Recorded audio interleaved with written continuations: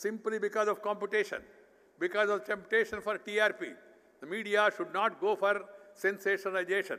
Sensationalization means without sense. Without sense is sensationalization. There has to be sense in what you propagate.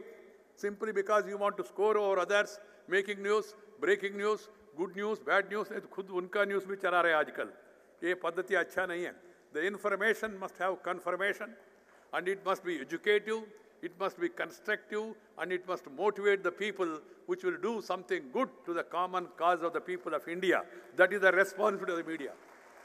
And electronic media should introspect seriously and see to it that they are adhere to those standards.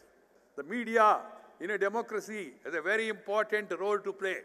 But some instances here and there of fake news, paid news, they're all very disturbing. That might have been indulged in by few people, but the few people are bringing bad name to the journalistic community. So I would like to caution everybody to see that we live by our value systems, our ethics, and then carry on our professions without fear or favor.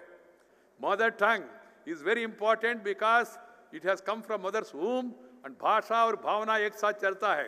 Mother tongue is like your eyesight. Mother tongue, matru bhasha, is like your eyesight.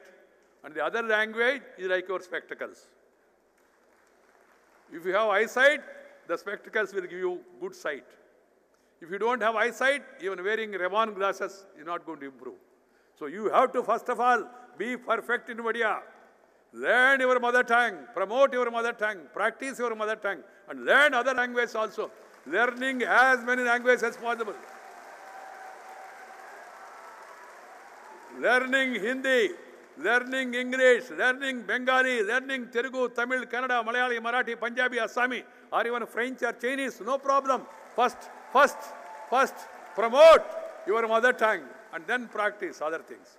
That is what is required. That's why I stress that all the government schools and education institutions must promote mother tongue up to primary level. This is very much necessary.